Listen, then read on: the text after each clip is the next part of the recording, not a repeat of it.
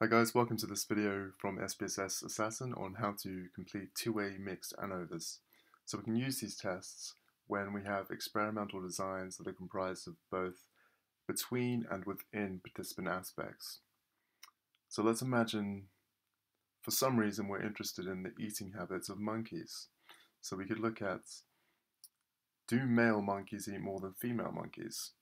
Do they prefer red fruits over yellow fruits? So in this case, our between participants variable is going to be sex, so that's male or female, but we're going to give both of those groups two types of fruits. We've got red and yellow, so that's the within participants variable.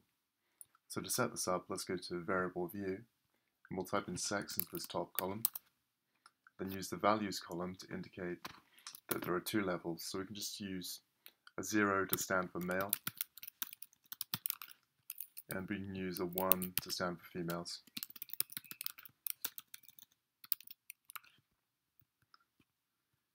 And so with between participant variables, we need to use this values column to indicate what the different levels of that variable are. But for within participant variables, we've got to use separate cells to indicate what those levels are. So we'll type red here and yellow here. Finally, we'll just use the measures column to indicate that sex is a nominal variable, also known as categorical variable, meaning that you belong to one category or another. And we can indicate that red is a scale variable and yellow is also a scale variable, so we're interested in the number of fruits that are eaten. Okay, so we've set that up, so we can go now to data view, and we can see that sex, red and yellow have appeared at the top of these columns. So if we look at this table, there are 10 males here, and there are 10 females. So we need to tell SPSS how many of each sex we have. So we'll use the numbers that we assigned to those sexes on the previous screen. So we'll enter 10 zeros here and 10 ones here. And now we just need to copy and paste the data from this table into SPSS. So this is the number of red fruits eaten by males. So obviously that goes into the red column next to males. This is the number of yellow fruits eaten by males. This is the number of red fruits eaten by females. And this is the number of yellow fruits eaten by females. Okay, so we now have all the data set up, so we're ready to run the analysis. So let's go to Analyze, General Linear Model, Repeated Measures. Then we need to give a name to our fruit variable, so let's call it fruit color. So we'll type fruits underscore, because we can't use a space, color, and we need to specify that that has two levels, red and yellow. So 2, we'll put a 2 there, click Add, then Define. Then we'll simply transfer red next to this 1 and transfer yellow next to this 2, and then put the sex variable into the between subjects factors box. Before running the analysis, we'll go to Options, and we'll just get SPSS to give us some means for the two different variables. We'll also take descriptive statistics, and we'll ask it to do homogeneity tests.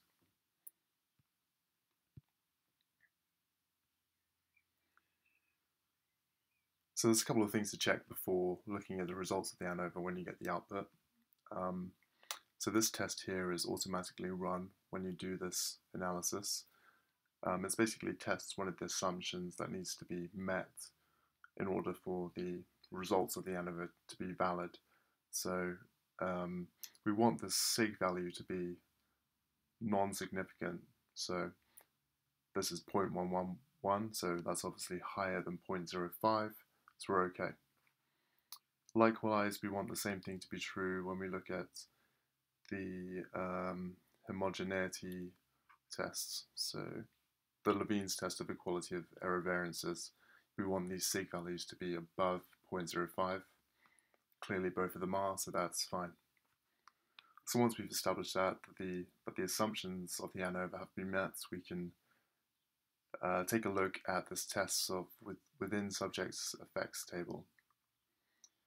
So if we look at the fruit color section here, we can see that the sig value is above 0.05, So there wasn't a main effect of fruit color.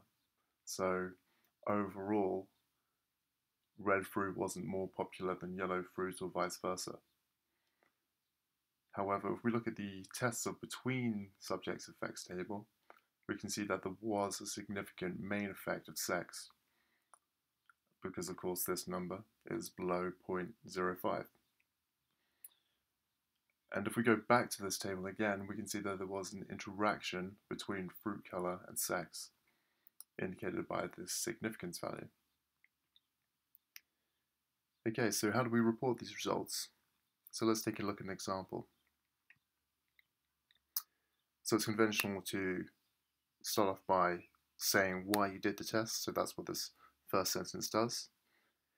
And then we just describe whether there were or there were not significant main effects. So we've started by saying that there was not a significant main effect of fruit color. So let's take a look at where we get those numbers from. So we're going back to this tests of within subjects effects table, and we're looking at fruit color. So the p-value here is obviously in the sig column here, so 0.341. We've got 0.96 as the f value, so that's been rounded from 0.955, and so it's conventional to round most statistics to 2 decimal places in accordance with APA guidelines.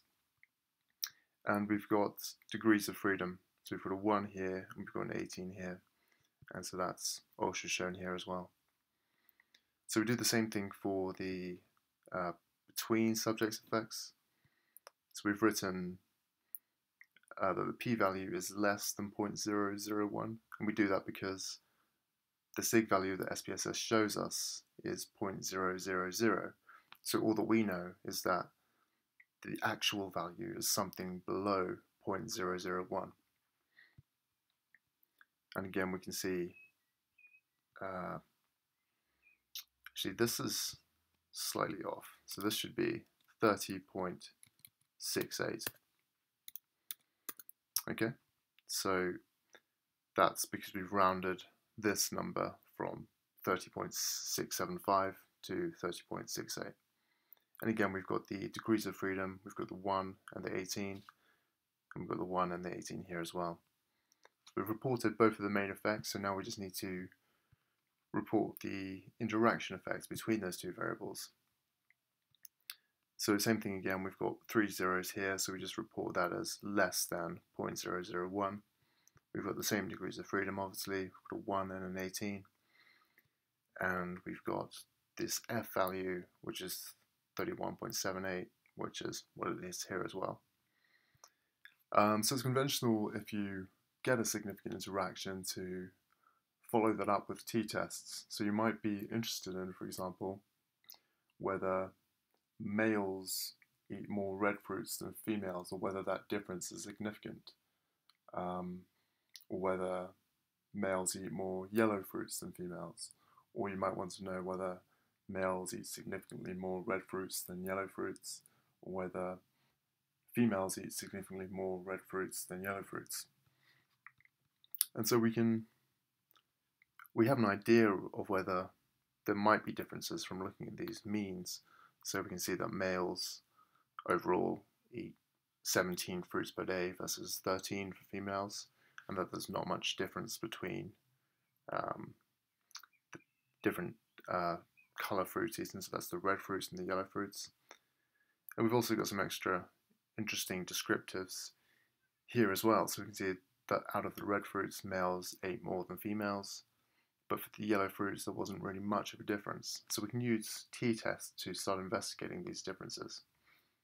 But that's beyond the scope of the current video, so if you want to find out how to do that, take a look at our other videos on t-tests, and that will give you all you need to know about how to report everything associated with a two-way mixed ANOVA. Okay, thanks for watching.